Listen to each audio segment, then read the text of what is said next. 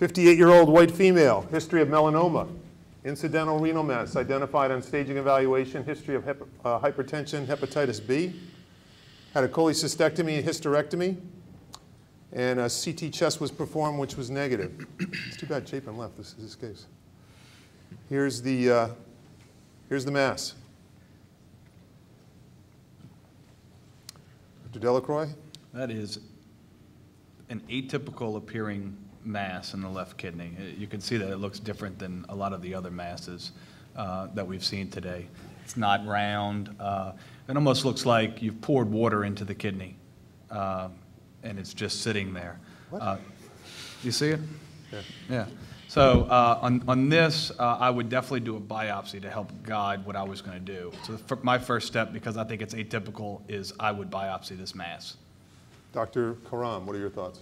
I agree with Dr. Delacroix 100%. I would do a biopsy. This does not look like a regular, so to speak, kidney cancer. Dr. Mateen? I think it's fine. She has no disease elsewhere, right? Correct. Yeah, so the concern is maybe that it's the melanoma, and melanoma can do this. I guess I would talk to the person who treated her for it to see that if it was melanoma, if it would make a difference or not, because typically those are managed by surgery anyway, unless they're metastatic. So, you know, I would consider maybe just doing the ultimate biopsy and putting that in the bucket. Yeah, actually I agree with you. I mean, because if she has no other evidence of metastatic disease, regardless of what this is, melanoma or renal cell carcinoma, the primary treatment would be surgery. But just like Dr. Mateen mentioned, the key is to talk to the melanoma doctor, not just to take the patient on our own without discussing this with the primary oncologist who treated the patient for melanoma. Sometimes they can use the tumor to make vaccines from it for melanoma, so it's always good to coordinate efforts with our colleagues who treat the main primary disease. So the patient underwent a biopsy of the renal mass, and it turned out to be clear cell renal cell carcinoma. They underwent a left radical nephrectomy, spared the left adrenal gland. You can see the pathology was T3A, Furman's grade 4. Postoperative recovery is uneventful. She returned 6 weeks post-op with imaging. And now the imaging, and unfortunately these images are not that great, but basically what it shows is she has new tumors present. Here's one very central. New tumors present in the right kidney. This is also thought to be an enhancing mass here, and there's also an enhancing mass associated with this cyst. So 3 different masses that are all intraparenchymal associated with the right kidney, and some very tiny, indeterminate nodules present in the chest. Dr. Mateen, what do you want to do? I'd call up one of these 2 guys, but only because I think just to have a discussion. You know, the problem with these findings in the lung is that they're, you know, it's this quandary we're in between, with CT scans that we see when lesions are that small. They're too small to do anything about. You know, I'm guessing that's about ½ a centimeter. Oh yeah, they're too small to biopsy. They're too small to biopsy, but you know there's something there, and patients always want to do something, but there's really nothing you can do except the risk of a needle in the lung.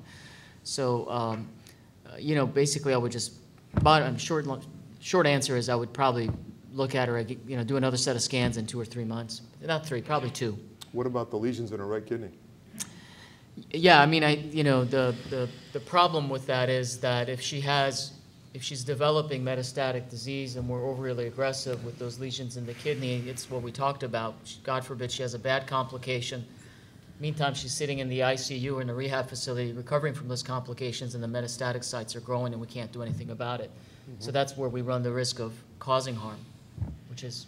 The only challenge is that the radiologist is saying that these lesions appeared in this kidney over the last basically 2 months. So if you wait another 2 months, are you going to have a kidney? You know, and you will have a kidney, and the treatment may be more difficult, and I think it's balancing those different risks. You know, the same could be said about her metastatic disease in terms of things rapidly progressing. If it's metastatic. So I think it's difficult to have a pure win-win situation here. Dr. Karam, what are your thoughts?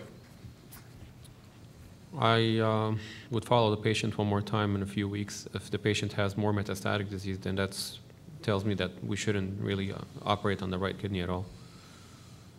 Dr. Delacroix? I agree. If you had a girentuximab trial, this may be a place where you could utilize it to characterize those lesions in the lung rather than sticking a needle in them. Would you like to elaborate that for us? Everyone knows about PET scans. It's advertised. Well, most PET scans are based on something called FDG, which is where we radio label a glucose. There are other ways to do a PET scan that are not FDG, and there's one marker that's specific to clear cell renal cell carcinoma, actually associated with a tumor marker, carbonic anhydrase 9. It's something that's not currently approved in the United States, but it may be something that will allow us in the future to determine if suspicious lesions in the lung or even primary tumors are actually clear cell rather than sticking needles in them. So when we look at these very small renal masses, these very small lung masses, the interventional radiologists here are good, but those are very, very small to be sticking needles into. So if potentially the girentuximab scan was approved, that may be a role for it. And if it was positive, you know that this patient has metastatic disease, and the patient could go ahead and start systemic therapy. I don't think there'd be any role in treating the primary tumor here. You would just start systemic therapy. So in the absence of that, without the... In the absence of that, okay, to throw that in there, I would rescan this patient in 6 to 8 weeks. I would not go, unless you had a clinical trial, I would not do anything else.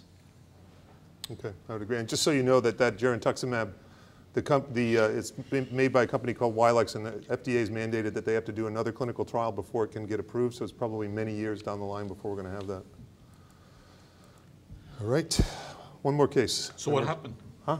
Update on that patient. I wish Dr. Chapin were here because he asked me to put that case in. He's currently debating what he's going to do. What would you do? I'm sorry? What would you do? I told him to wait. I said wait 6 to 8 weeks and get another scan, and if those nodules in the lung are bigger, you have your answer, and you haven't, because I don't think he can do a partial nephrectomy on that right side. I think she would render the patient ineffort. So let's say in 6 to 8 weeks, the lung nodules have not increased. They're the same. Then I'd take a look at the right kidney. If the right kidney hasn't changed, then I'd say, well, let's wait another couple months. I think, the only reason to operate on that right kidney is to cure. And if you can't cure her, then you have not done her any favors. Isn't your suspicion high that what this lady has is, or I forgot if it's a female or... Female. She has metastasis to the kidney, to the right kidney with 3 lesions. They could be suspicious lesions in the lungs. It could be Mets or it could be multifocal disease. I don't think we can make that determination. I'm not sure to be candid, I don't think it's relevant whether those are Mets or primary tumors. The fact is that they're there. And the real issue is, does she have metastatic disease elsewhere? If she has metastatic disease elsewhere, then operating on that kidney is not going to be helpful, and in fact might likely be harmful by rendering her dialysis dependent. No, what I'm thinking, my alternative, is, if I may provide an alternative view, is that what she has is metastatic disease. So, if you obviously have to decide, are you going to ever treat the patient before she develops symptoms, or obviously the disease is really progressive, or are you going to initiate therapy earlier? So, you can make the case that she should not have surgery, even if those things in the lungs are staying the same, because she has 3 lesions in the right kidney. These are metastases, and therefore she is not going to be. So would you treat her with the information we have? I would treat her. That's an alternative. Michael, would you? I probably wouldn't treat her. I'd probably watch for a little while, since we don't know what the. Yeah, Would you do a biopsy to prove recurrence? Suppose she came back and the nodules in the lung stayed the same, but the nodules or the tumors in the kidney increased. What would you do? Dr. Delacroix. Why did Chapin leave? He could get it first. That'd be very difficult. I think I'd try to treat it with systemic. Refer to my colleagues for systemic treatment, because I still think, looking at the CT scan of the chest, even if those pulmonary Mets or pulmonary lesions don't show any growth in 6 weeks, and the primary tumor or the tumor in the right kidney shows a small increase, I would still either watch her or send her down to medical oncology, because I think I'm almost I'm pretty sure that those are going to be metastasis in the lung. I would get a biopsy because she has a history of melanoma. So we have to make sure before we start systemic therapy to know what we're dealing with. Biopsy of? The right, one of those 3 lesions in the right kidney. Because the lungs nodules are too small to biopsy to give you a yield. And again, if she didn't have melanoma, I would say, well, there is overwhelming evidence that, or probability that this is going to be a renal cell. But with the history of melanoma, you want to make sure you're treating the right tumor. So I would get a biopsy. If it's melanoma, then she will be obviously sent to the melanoma people to treat her. And if it is RCC, I would treat her with systemic therapy. So I know a little bit more. Brian had actually asked me to look at her kidney and see if we can ablate all those 3 lesions in the kidney. And I think it's doable, but I was worried about the extent of one of the larger tumors, the larger of the 3 extended behind one of the cysts, so that's why we went for the biopsy. And the biopsy was actually RCC, grade 4, nuclear grade 4. The question is, should we do an ablation? And technically feasible, challenging in a solitary kidney, but we haven't reached an agreement yet.